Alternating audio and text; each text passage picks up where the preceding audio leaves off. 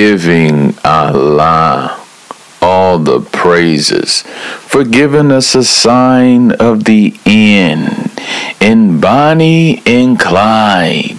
Bonnie and Clyde was a picture of the last two witnesses, and they died 1934. And as I sat in my truck, Allah tells me to Google and to find out when Bonnie and Clyde died. And so therefore, I Googled what happened in 1934. And when I did so, it was the death of Bonnie and Clyde was the most tragic event of 1934. And so therefore I praised my Creator that He never misguides me. He told me 2034 was the end, and then He told me 2034 was going to be the end in September. The last two witnesses will die. And so just like Bonnie and Clyde died 1934, the last two witnesses will die 2034. Isn't Allah amazing? He's amazing. He's spot on. We have HD prophecy past 1080p right here in the house of David. All right? Giving all the praises to my Creator, I decree and declare that there's no God but Allah, and Al-Mahdi is His messenger. Giving Allah all the praises that is due to Him for sending us Fernando Valenzuela, which was a time marker and a sign of the end. 34 has now been removed and is retired out of all numbers. Now I want to clear up some things. I have been preaching since September the 17th that September 16th, 2034 is the end. I didn't start preaching it on the 16th. I came home and I first told my family on the 16th. But I didn't preach it until the 17th. Now listen to me closely. 16th, 17th. Now let's go back to what happened in 2016 and make that connection with 2017. Years ago, in 2016, I used to go out on the streets and preach. I used to have a sign. And I would also have a sign that would say 2017 was the end. I was radical. I was radical in my faith. It would say 2017 is the end. Come to find out, ain't nothing pop off in 2017. But I never was discouraged. I kept going. So then, now, fast forward. Now I'm saying that 2034 is the end. And then Allah let me know that He never did let me down. He just wanted to show me how strong my circle was. And even right now, He wants to show me how strong my circle is. Because 2 times 17 is 34. 2034. Okay? That right there amazed me. Going back to the time, it was the 17th of September of this year when I first started preaching that 2034 is the end. And here we have Fernando Valenzuela. Not only did he retire his jersey in August 2023, but he dies in October the 22nd. A couple days ago, he dies. So that's approximately almost a month before the revelation came to me that 2034 was the end. Mr. I would like to say Valentine. You know how we all celebrate Valentine's with your love? That's a sign of the end, because think about it. If we all finna get ready to go into judgment and it's all over, right now is the Valentine time, okay? Because it's about to be over. And Mr. V, the pitcher, he never knew that he was a sign of the end. In 2034, it's all over. So MAHDI has the revelation of all of the holidays. For instance, Merry Christmas, Allah revealed to me, is really a picture of me being rewarded. That's what Merry Christmas is all about. Alright? You gotta think about it. You have this old man, fat because father. He's the father. Alright? Who was white. Alright? Just like this old mountain that was once white. This old stone that was once white. And he's sitting in somebody's house, bringing gifts. Alright? And these gifts are under the tree. This tree is the tree of Jacob. Alright? It is God the Father. He is the tree. He is exalted. He is king. That's why he put the star on top of his head. That's why he put the star on top of the tree. You deck him with all precious gifts. And underneath him lies presents that have to be unwrapped. Why they have to be unwrapped? They're virgins. They're virgins. You see what I'm saying? MAHDI is the real Solomon. According to the Bible, Solomon had over 1,000 women he was laying with. Over 1,000. Okay? So Christmas is a picture of MAHDI. This is not for kids, but unwrapping precious gifts. And y'all all know what I mean. Virgins. Alright, so when we go to Valentine, it's really a Valenzuela Solomon concept. It's a time marker for the end. Valentine is Valentine. And if anybody had any sense right now, since we have 9 years, they would be trying to stay out of trouble, spend as much time as they can with their love, and do justice and mercy and change.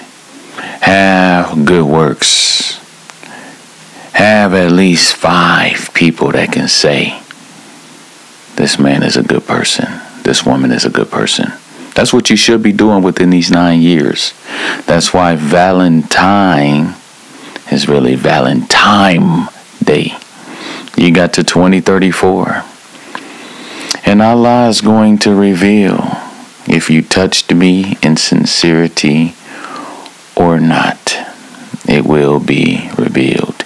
As much as I love you, I can't tell you. I can't tell you. All right. And you're going to learn the Father was the only one that ever loved you. The Father was the only one that ever loved you. Okay? Because Allah has no sons.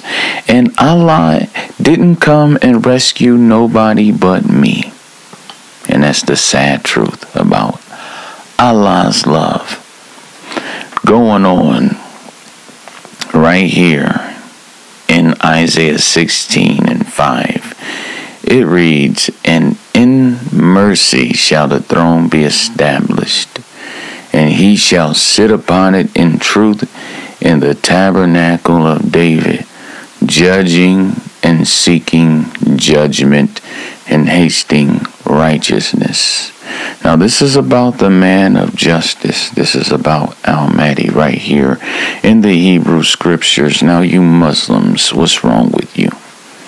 You really think you can ignore the Hebrew scriptures? When the Quran tells you that the Hebrew scriptures confirms the Quran, the Hebrew scriptures is not going to clash with the Quran. If you're trying to say Al-Mahdi is an Arab, then you're telling me right now that the Hebrew scriptures and the Quran is clashing. Isaiah 16 is talking about a man who is going to completely clean up the earth and establish his throne. And you're telling me that Al-Mahdi is going to do the same thing? That's clashing. You have an Arab and you have a David. Which one is going to fulfill this prophecy? Which one is going to fulfill this prophecy? The Arab or the David? I'm here to tell you, my brother, the David is. You want to know why? Because David has the watch. Al-Mahdi has the watch. I have the watch. I have the Rolex. I'm Mr. Flavor Flav. I'm the original Cassius Clay Arab. I'm the original Muhammad Ali. Okay? My name is on the moon. Daquan, my name is on the Quran. Islam, Islamantes. See? Islam, Islamantes is mine. Alright? You're not going to win. You're going to be found amongst the losers. Amongst the sore losers. I am the Bill Cosby. I have the Arabs Jello. Why? Because I'm walking around with a halo. Hello. The truth is here. Did you know since 2016 I was singing this song right here? Time is on my side in this last day battle.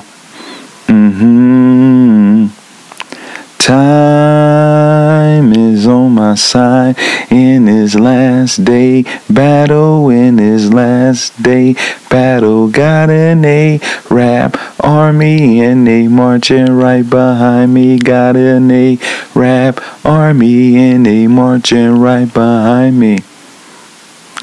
Time is on my side in his last day battle. Now I'm going to give you some real prophecy on that song.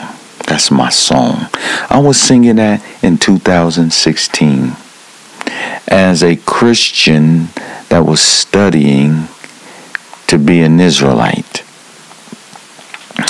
And to prove this is all true prophecy, you can go to the movie Fallen with Denzel.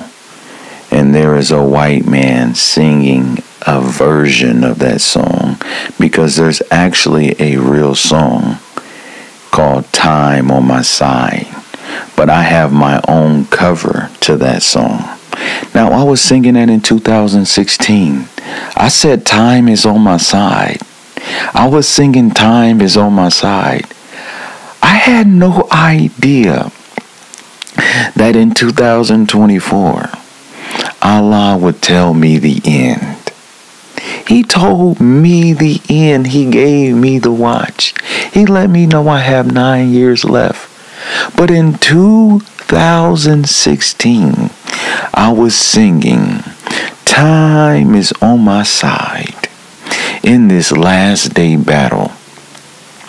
Time is on my side in this last day battle. In this last day battle. Now get this. I said I have an Arab army, and they marching right behind me. Now in 2016, I never read about Al-Mahdi. I didn't know anything about an Arab ruler. I wish I would have, but I didn't. I didn't know about Al-Mahdi until 2024. Now you see, that's real prophecy, brother. I'm called. I'm chosen. I'm chosen and I'm called, okay? I was singing about an Arab army in 2016. And I'm not lying. There's people who could vouch for it. Maybe. I know there's at least one person that can vouch for me singing about an Arab army since 2016 for sure. I was singing about being an Arab ruler in 2016 and didn't read about Al-Mahdi until 2024. Now that is a blessing. Allah guides me. See, that's the definition of being guided. Allah was guiding me, but He wasn't telling me everything. He wasn't showing me everything. He was just guiding me, guiding me, guiding me. That's all He was doing.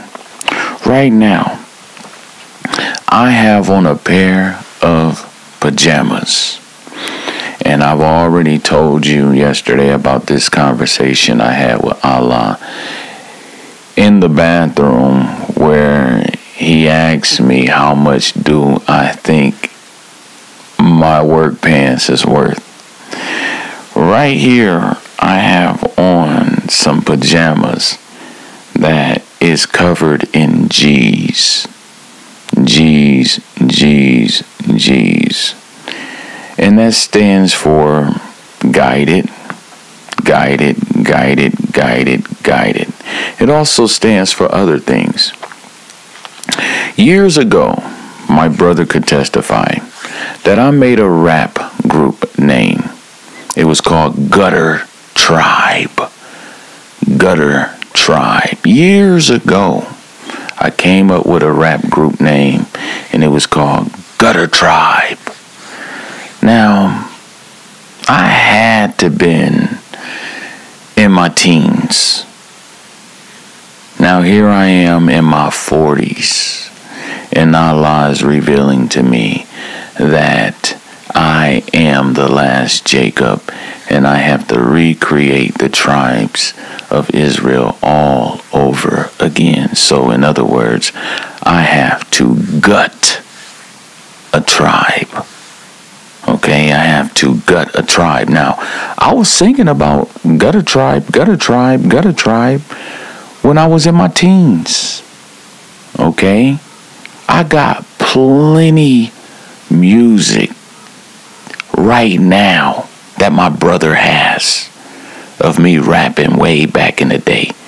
And our group was Gutter Tribe, Gutter Tribe. Now, today, I even have an email. Gutter Tribe. Okay, now in my 40s, Allah reveals to me that He wants me to restart the tribes of Israel from Mexico. Allah gives me true prophecy. My whole life is prophecy. Everything about me is prophecy. And I give him all the praise. So to sum it up, Isaiah 16:5 is talking about a descendant from David who is going to judge. He's going to judge. This man can only be Al-Mahdi. Now, this is the thing about Al-Mahdi. Al-Mahdi has a son by the name of Jeremiah. Jeremiah is the golden child. Okay, he is going to be the S-U-N. All right? Because this man is going to succeed me. All right? He's going to succeed me on earth. He's going to walk before his anointed, according to the book of Samuel. That will be Jeremiah. He's going to walk before the anointed always. Because according to the Hebrew scriptures, a descendant from David will always rule forever. This is all through the scriptures. Now let's go through these promises for these Muslims doubting David. They're doubting the sure mercies of David. Let's start off with 2 Samuel 22:51. He is the tower of salvation for his king, and showeth mercy to his anointed, unto David and to his seed forevermore. Now there's no way of getting around. This is forever. There's no escaping the rule of David. David's seed is going to rule forever. Let's get some more on David ruling forever.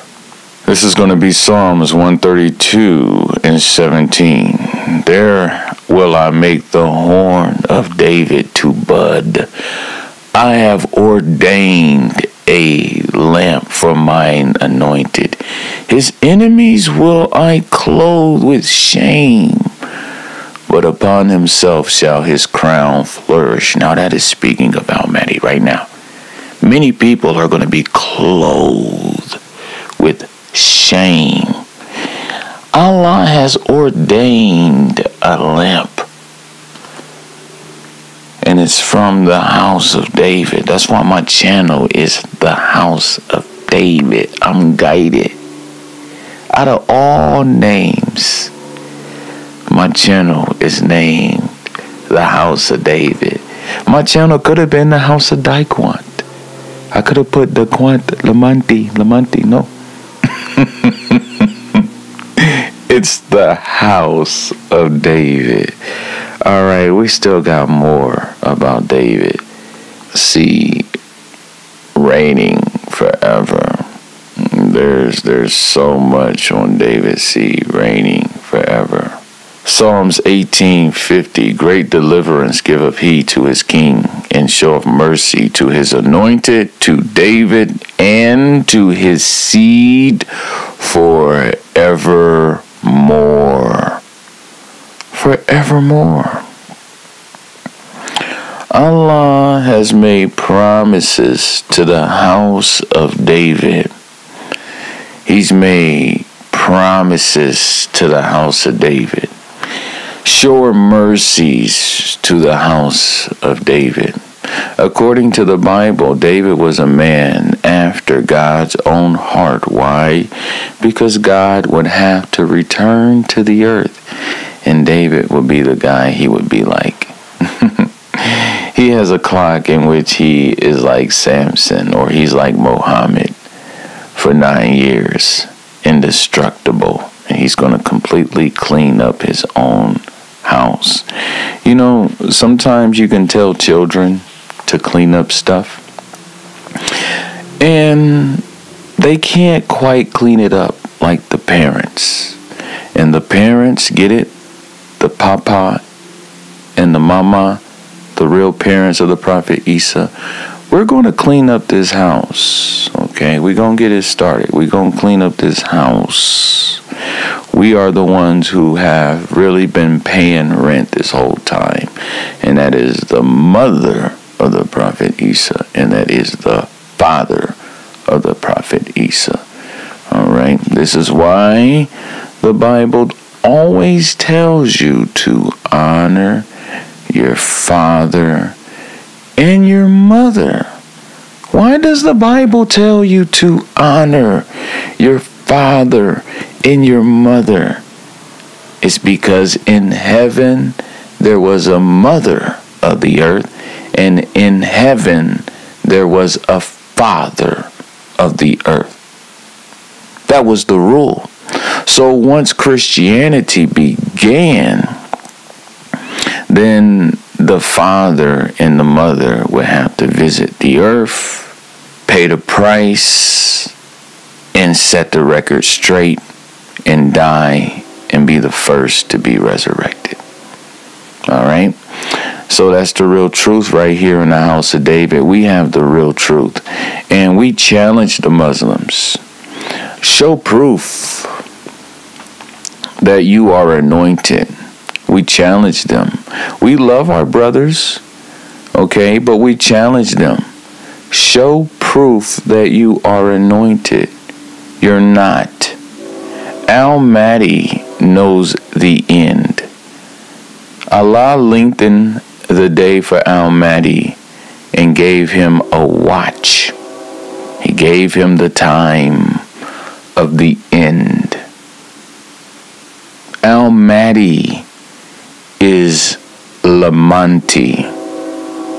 Proof is in the black Kaaba stone you kiss. My testimony is I came down here from heaven. I say it all the time.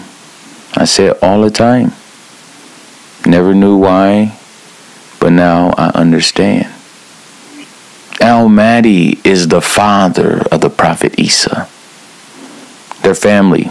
That's why Al-Mahdi and the prophet Isa will meet at the end. Al-Mahdi is the author of the Bible. That's why he will revise the law. Al-Mahdi is the reader of the Quran. That's why he will complete the Quran. Where are your scholars? Where are they? Where are they? Islam does not belong to the Arabs. That's why your Messiah is an Israelite.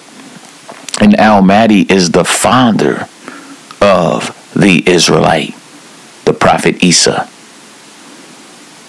Islam don't belong to the Arabs because their Messiah is from Israel. And I gave you the best explanation in Genesis 24. Okay, I was saying Genesis 22, but that equals 24. But Genesis 24 tells you Eliezer, which is a picture of Muhammad, peace and blessings be upon him, was told to pick out a bride for Isaac, which was Isa. The prophet Muhammad was to pick out a people for the prophet Isa so that Isa can be the Messiah, not Muhammad, the Messiah. Okay? It was for Isa to be the Messiah. That's why the prophet Abraham told Eliezer, hey, go give me a bride for my son. Don't get him a Canaanite. I don't want Christianity. Pick out him a people for Islam. And the prophet Muhammad, he picked out a people, and that people was the Arabians, and from them came Islam. That's how it went. But now Isa is on his way. The prophet Isa is on his way. But who came before the prophet Isa? His father. And that's why real scholars in Islam, okay, that got a little bit of knowledge, knows that Al-Mahdi is a messianic figure. Okay, because the religion of Islam never belonged to the Arabs. And so they have to come to grips with the Hadith, where it talks about his stock, and it talks about his progeny, and it talks about his family, and it talks about Fatima. That's all going into time. It's all going into a big nose. Broad forehead is a person who knows the end. There's so many different ways I can break down these things to you to make you understand that the Gospels, the Quran, the Hadiths, the scriptures were all in metaphors. And those are just some of the qualities of Al-Mahdi, including raising up the tribes of Israel. He has the die. That's why he's the D. He's Mahdi, like, or die, because he has the die, and I am Daquan, to restart the tribes of Israel. So those are just like 5 things I mentioned that the scholars have no clue about with Al-Mahdi. He is the ultimate imam. Okay, like when you say Islam, you're saying Al-Mahdi. When you say Al-Mahdi, you're saying Islam. He is it. Okay, the Quran is nothing but Al-Mahdi reciting. That's the Quran. It's Al-Mahdi reciting, not Allah. Not Allah. Al-Mahdi recites the Quran. Al-Mahdi was the author of the Bible. He is the voice of the Bible. And that is what made Jesus one of the most honored prophets. It was because it was his Father speaking through him. And all Jesus did was allow the Father, which is Al-Mahdi, to speak through him. And Jesus did tell everybody, these words are not mine. Also, Jesus never told anyone to worship him, which agrees with his statement in the Quran, in Amram. So everything Jesus did was to glorify his Father. And that's the big trick of Christianity. Most Christians have no idea that everything Jesus did was to make his God bigger. It was to make his Father bigger, not to make himself bigger. But that's people. People always look at the messenger instead of looking at the source of the message. And the source of Jesus' message, I am not lying, was his Father. Jesus never had his own words. Never. Okay? So there you have it today. It's a cool day. It's an awesome day. I'm just sitting around waiting on a bird to land on me. Waiting on Allah to cause me to go viral, because everything he shows me is the complete truth. I would like to send a blessing on the family of Fernando, Mr. Valentine, Mr. 34, whom Allah used as a sign to validate my preaching of 34 being the end. Now, Jesus said in the scriptures that the last days will be like the days of Noah. You must have thought he was lying. Jesus said the last days will be like the days of Lot. You must have thought he was lying. I understand now. Why? Because there was only one elect. There was only going to be one person that was going to make it. That's what that's going into.